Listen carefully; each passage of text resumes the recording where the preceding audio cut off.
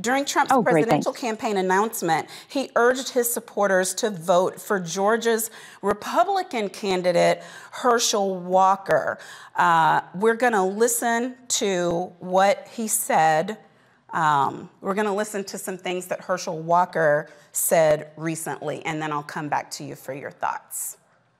Despite the outcome in the Senate, we cannot lose hope, and we must all work very hard for a gentleman and a great person named Herschel Walker, a fabulous human being who loves our country and will be a great United States Senator. Herschel Walker, get out and vote for Herschel, and he deserves it. He was an incredible athlete. He'll be an even better senator. Get out and vote for Herschel Walker.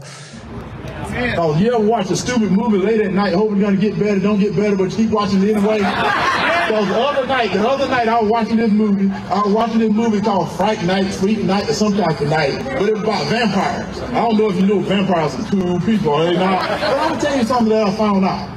A werewolf can kill a vampire. Did you know that? I never knew that, so I didn't want to be a vampire anymore. I want to be a werewolf. But then anyway, as I'm watching this movie, and you can tell how stupid it is because it's 1 in the morning. So I'm watching my TV. These kids watching their TV, vampire kill on their TV. So you know it's kind of stupid, but I'm still watching though. As I'm watching this show, what was funny, these kids had a vampire in their attic at their house. So they was watching their TV. Now I'm watching my TV, they watching their TV, and they see the vampire killer on their TV.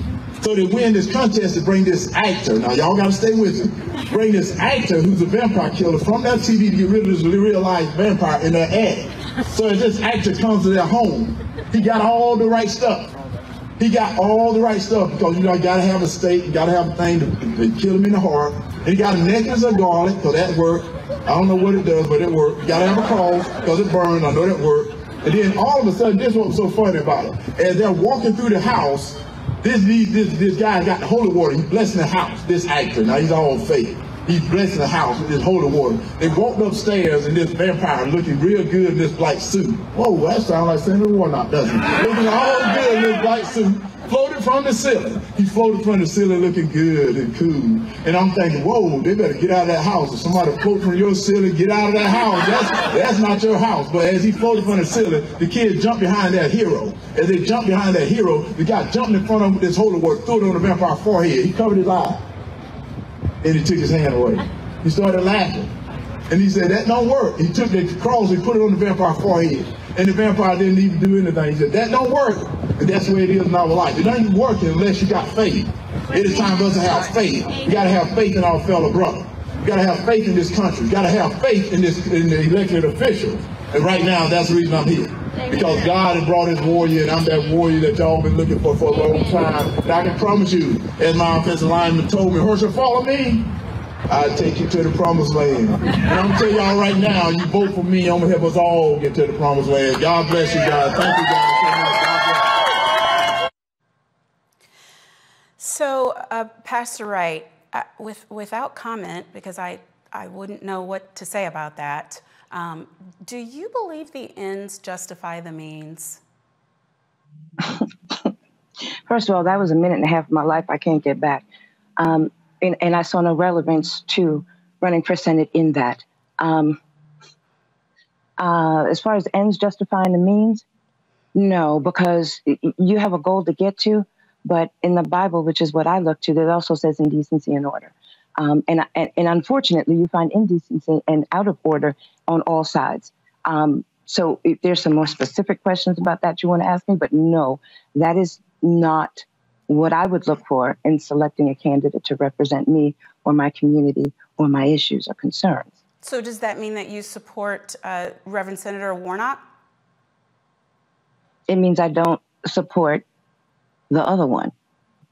And I don't live in Georgia, so it's really irrelevant. Well, no, I mean, it's not irrelevant, right? Because we have people watching right now who are watching and participating with us as we have this conversation, who are capable I would prefer if there was a third better choice. They are supporting with their funds. They can support by phone banking for either candidate. They can support by going to the state and getting out and knocking doors. There are lots of ways as members of a party or just as citizens Even youth can support a candidate, whether you get to vote or not. So that's what I'm asking you. I mean, there are only two people running, and one of them's a runner, one of them's a walker. Yes, I'm just a random shout out to Pastor Bryant.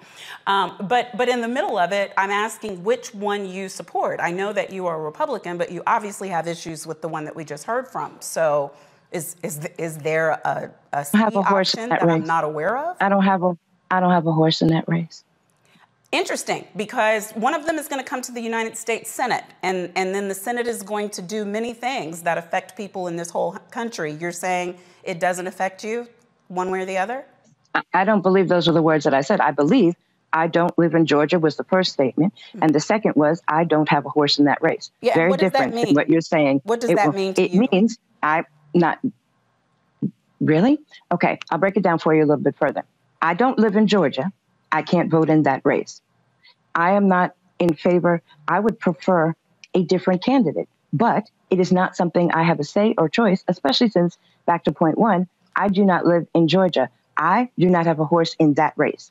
There are other races that I am happy to support, other candidates that are closer to my home state. And I feel that as folks like to say, all politics is local. So for me, my focus in candidates in terms of who I would or would not support or did not support was here in my home state of Maryland. All right, I understand, and I think probably I disagree with you. I think any of us who are citizens in the United States have a horse in every race, or at least we should, because what happens in Georgia definitely affects what happens in Maryland, in D.C., in California, in the world, really, because so many people look to the politics of the United States. But I understand your position. And again, there's more than just... And I thank you for joining us. I thank you for being so candid with us about where you stand, and look forward to talking to you again. Have a wonderful evening. All right, folks, back to our Roland Unfiltered video in just one moment. Don't wait till November 8th. We can vote today, y'all. Early vote started this week.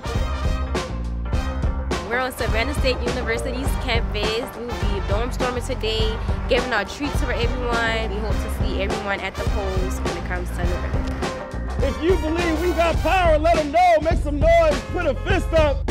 I need to see a fist in the air because we got power. Come on, you put it up. Come get your shirt. We're out here in the streets of Savannah, Georgia. James, do not forget to go vote. I got you. If we vote the right people in, we can make a change. We can get these resources in our community. I am a woman, and it is important that we have the say-so of what we want to do with our bodies. We're concentrating on entrepreneurism, providing young people with resources and training that they need in order to change their trajectories. We want Black down. Democracy is on the ballot. Voting rights is on the ballot. Voting suppression is on the ballot. I am most passionate about those three combined because they all impact each other. Savannah is my home. I care about my community, and I care about representation in my community.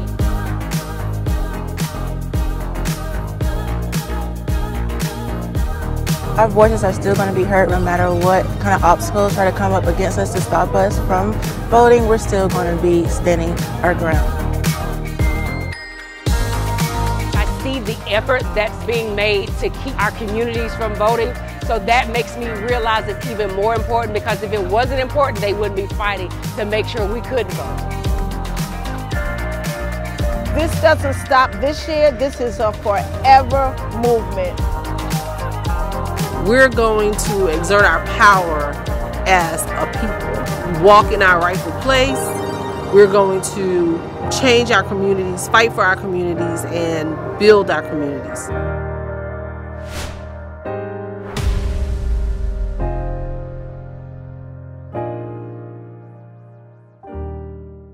Folks, Black Star Network is here. Hold no punches. I'm real revolutionary right now. Black power. Support this man, Black media. He makes sure that our stories are told. Thank you for being the voice of Black America, Roland. Stay black. I love y'all. All momentum we have now, we have to keep this going. The video looks phenomenal. See, this difference between Black Star Network and Black-owned media and something like CNN. You can't be Black-owned media and be scared. It's time to be smart. bring your eyeballs home. You dig?